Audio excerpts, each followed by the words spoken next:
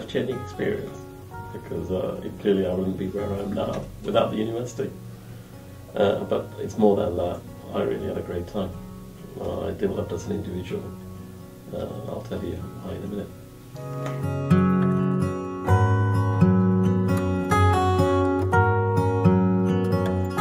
I did all my schooling in Sri Lanka. I was there until I was 19, and then I did all my education in Tamil, which is a different language, and then I had an opportunity, I got a scholarship to come to Cambridge. And I came to Cambridge to do my undergraduate. Big change in my life, never been abroad, first time out of the country, to come and study here in a different language. So I came, and then I did my undergraduate, then they gave me another scholarship to stay and do my PhD. I did my PhD, and then came to Bristol.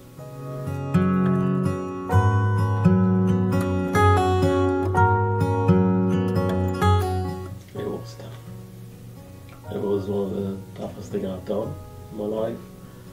So one, because I was in a new country, speaking a different language. Well, I could speak a bit of broken English, but I was never fully conversant.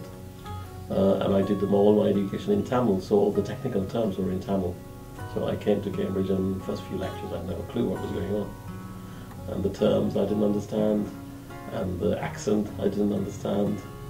And I didn't have many people, because I come from a different culture, so I didn't really make good friends with my, in the class of 300, there were probably about 30 overseas students, so there was not many opportunities to make friends.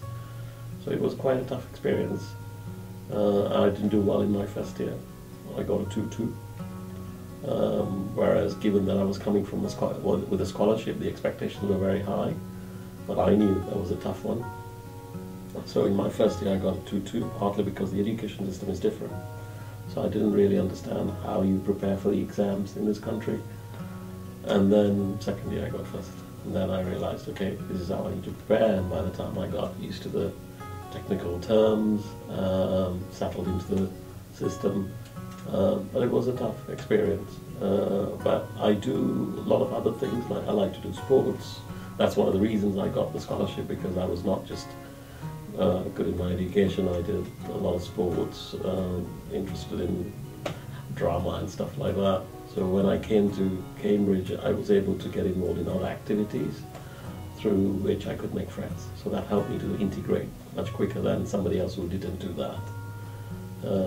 But it was, I would say it was one of the hardest things I've done. But I'm very grateful I did it. But I went through quite a difficult period trying to see whether I'm doing the right thing. I'm going to be a complete failure. Everybody's going to look at me and say, look, well, this guy came to the scholarship and really not doing well in Cambridge.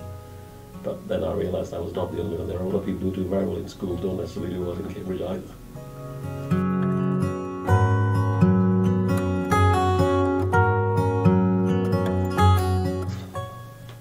Just work hard. Just work hard. Being an international student, I didn't have anywhere to go to during the holidays. So I would stay in the university throughout the year. So during the holidays, there's one of my friends are around, so all I can do is do a bit of a few odd jobs, and then I will study and just catch up with all the things. So I have to do a lot more work than anybody else.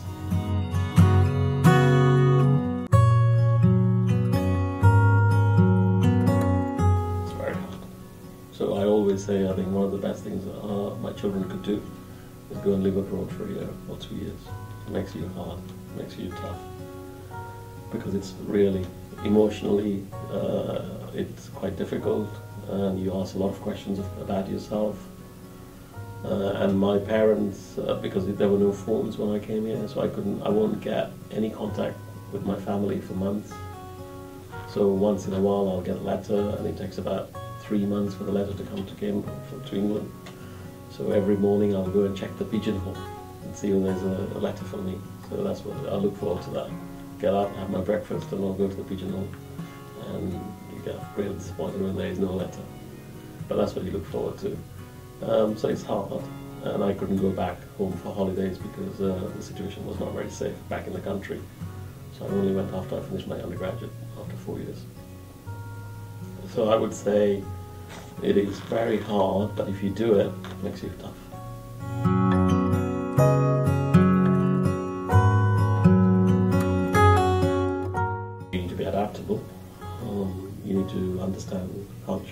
differently. So for example, the language for me, when I first came, piece of cake, cup of tea, didn't make any sense, but you just get used to it. Think, okay, and there are cultural, I'll give you one example. In Sri Lanka, when you, and he's a good friend of mine, by the way, he's one of my good friends, Steve Palmer, he was the only professional footballer who had a degree from Cambridge. He played for Ipswich, and then he became player manager for Watford. He's a good friend of mine. And when he were in the university, he moved to, every year you move to a new room. So he went, in my first year I got to know he was my lab partner. Second year he moved to the next room. And I said, I'll come and see you, Steve. He said, why? I said, you moved to a new room. He said, oh, we don't do that. I didn't invite you. So I just had to understand there's a different cultural norms, whereas in Sri Lanka you would just visit somebody. So things like that was difficult, but other than that, it wasn't difficult.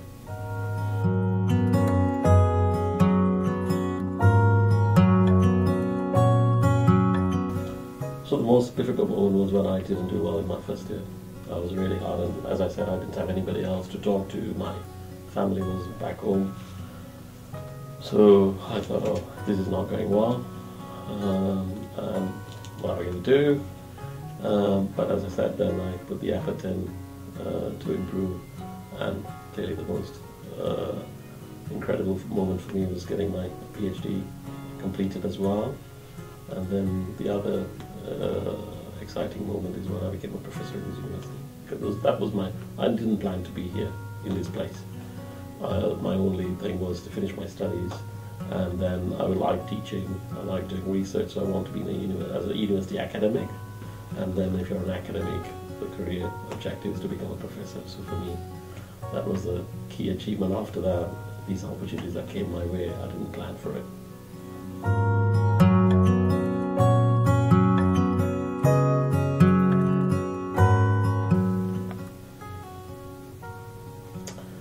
Insecure, you feel lonely. That's not necessarily insecure, but emotionally it's hard.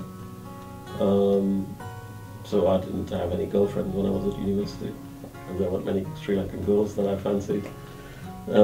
So it's quite lonely, and wondering what's happening.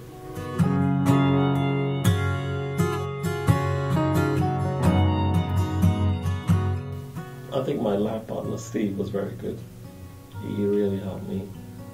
As I said, initially we didn't connect, but later he became a very good friend of mine.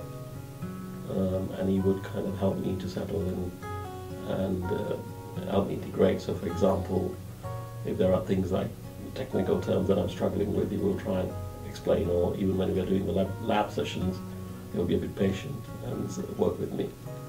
So I would say he's a good friend in that sense, and I wouldn't necessarily say he encouraged, but it helped. Other than that, I had a good group of the people who did the course with me. We all got on well, so I think there's general support, but I wouldn't pick out, other than Steve, I don't think I would pick out one individual as somebody who encouraged me. But I don't think anybody discouraged me.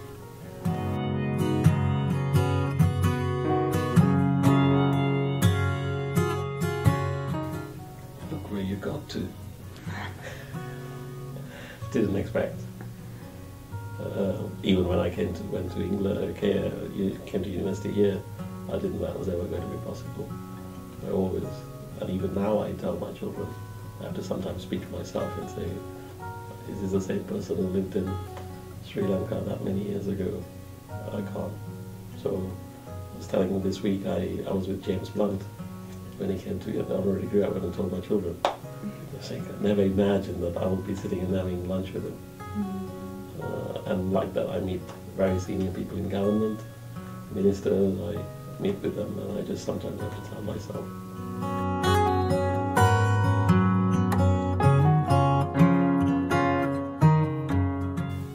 So you cannot predict what the future is going to be.